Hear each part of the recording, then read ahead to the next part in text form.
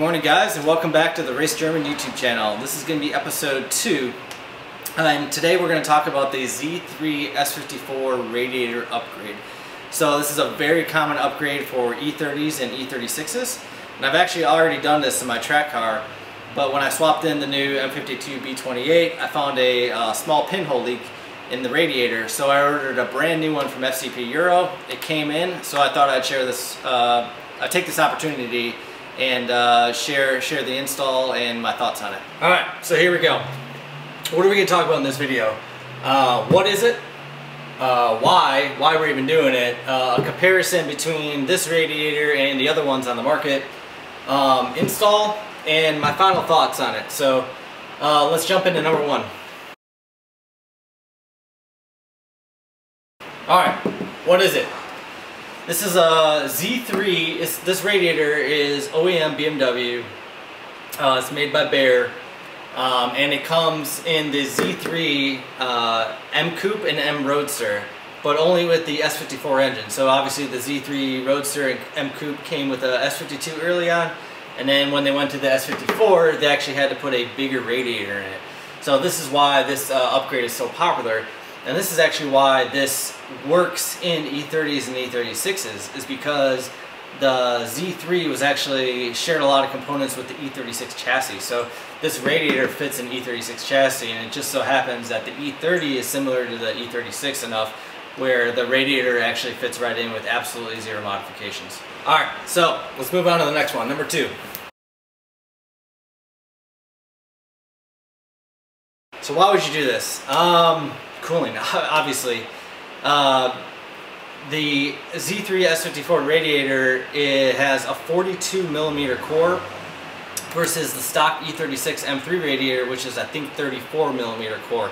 The stock M20 radiator in E30s is around 32mm, and I believe the M42 radiator, which is a lot actually smaller, is around 42mm thick as well. So that's the biggest benefit of this. If you're doing high performance driving, you live in a really hot climate like Arizona, doing a lot of track days and things like that, you want more cooling in your car. This is especially a great upgrade for 24 valve swap E30s.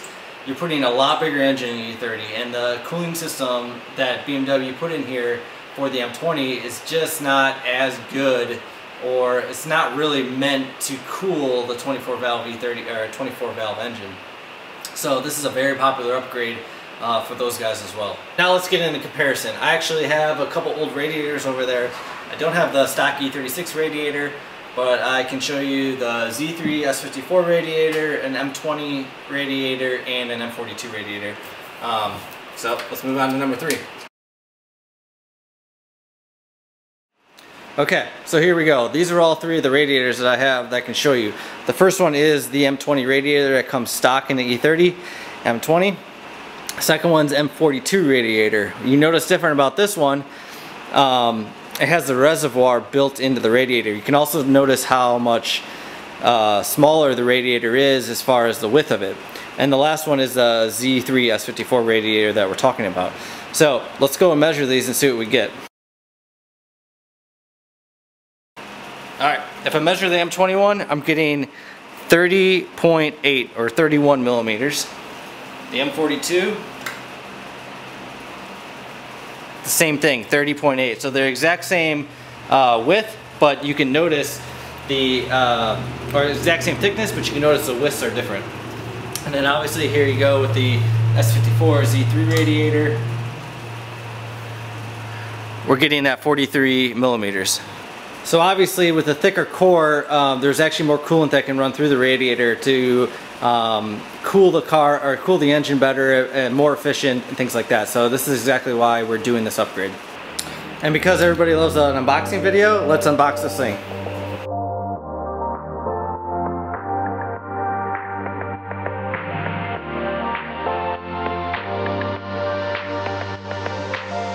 The last thing you want to remember before we install this is that we do need to switch over the sensor on the left side here.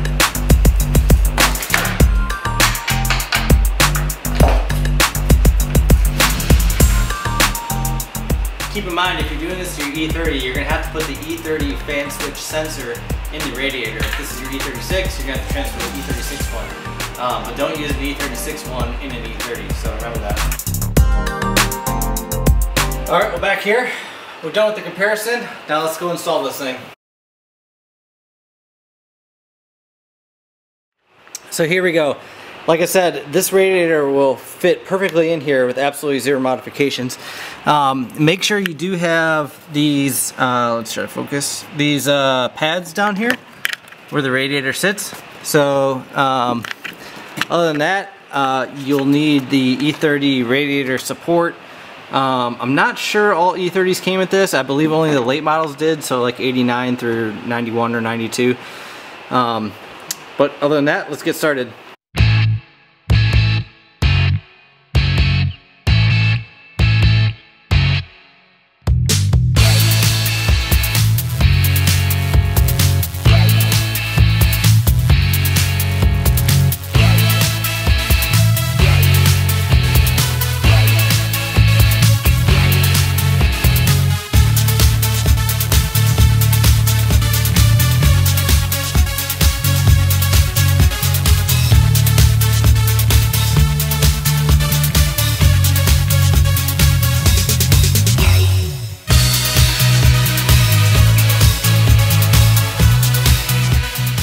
Alright, so that's it. As you can see, the Z3 S54 radiator fits perfectly in there. I still have a ton of room. I've never run a mechanical fan when I've done the 24 valve swap in the E30. It looks like there's enough room for one, maybe, but I suggest you just run a 16-inch spall fan or something like that to get the proper cooling. But other than that, that's it. Let's get back to the whiteboard. Alright, so that's it for the install. Like I said, super simple, super straightforward. It just goes right in. So let's move on to number 5, my final thoughts. Alright, final thoughts on this. Honestly, it's a no-brainer to me.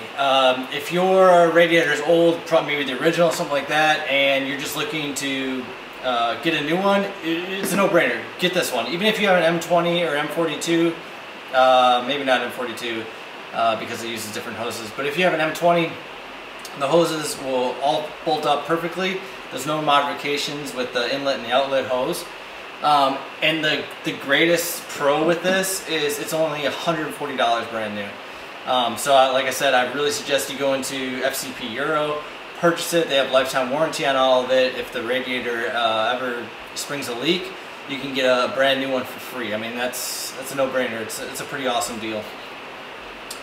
Finally, I kind of want to talk about aftermarket radiators. So I know a lot of the car community is really big into aftermarket aluminum radiators.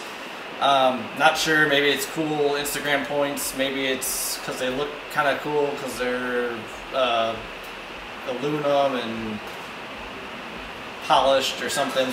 But actually, I just see no point in an aftermarket radiator unless you're running some sort of huge power, maybe like an S54 turbo or something, and you need a really thick core. This radiator is stock, so it's engineered by BMW. The build quality is great. It's what you would expect from an OEM product, and like I said, if you order from FCP, you're going to get lifetime warranty anyway. So if you're thinking about going to aftermarket radiator, I would kind of not push you towards that. I would say just get a Z3 S54 radiator, be done with it. I've never had this fail on track or anything like that.